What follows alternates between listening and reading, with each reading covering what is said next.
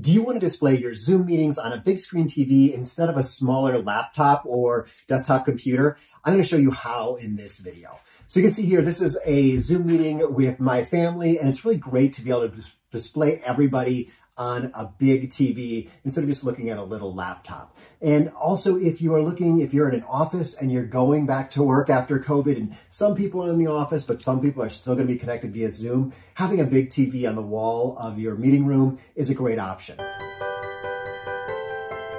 So there may be other ways to do this if you've got a smart TV, but what I'm doing is something that'll work on just about any TV, the most simple method. And everything that I'm going to be talking about in this video, you'll find links down below. Using those links will support my YouTube channel and making more videos like this. And I'm just going to go through the different pieces that you can use to connect up this setup.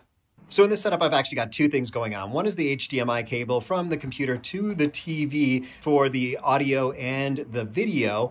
And the second thing is I do have a separate webcam up here so that you can look at the TV. You're looking kind of in the eye line of the people that you're watching. You're not looking off to the side. So if you are watching this after the COVID crisis is over and webcams are back in stock, this is my favorite webcam. This is the Logitech C920, very similar to the C922. You can get those over, there'll be a link down below for those two, but it's nice to just be able to have this in the middle of your screen instead of having to look off screen at a laptop, computer, or whatnot that has a webcam built in. Now, if you don't already have a webcam, it's really hard to get one during COVID-19. They're just not out there available anymore. So really, we're going to talk mostly about getting the video and the audio over to the TV. How you make this connection is really going to depend on your laptop computer. I've got a MacBook Pro here, and it has USB-C connections. There's some other types of connections. So really, you'll have to look at your computer and what connections you have to determine what adapter you need. I'll have some information in the description now with some suggestions there. For mine, with the USB-C connections, it comes down to this adapter here, and you can see that I've got the webcam plugged into the side because it's a USB, and then down on the bottom, I've got this connected to just a straight HDMI cable.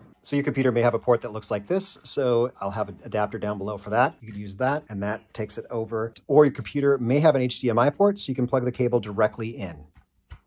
And the HDMI cable just works its way over to the back of the TV, and you can see it plugs into one of the HDMI ports on the TV. And then I can take my TV and just switch it to the channel or the input for the HDMI that I plug into. So you can see this is actually a pretty simple setup where you can see a lot of people in the room from a distance. A lot of fun if you're doing it with your family, and also great for when you're in the office. So you'll be able to find the links down below to anything that I talked about in this video. And also I've got a video up here about doing this with an iPhone. So if you want to hook up your iPhone to your TV, I've got a video for that. And also down here, I've got a video where I talk more about how to use Zoom on the way back to the office after COVID. So where you've got people who are in the office and people who are still on Zoom, how to combine those together, best practices and technology.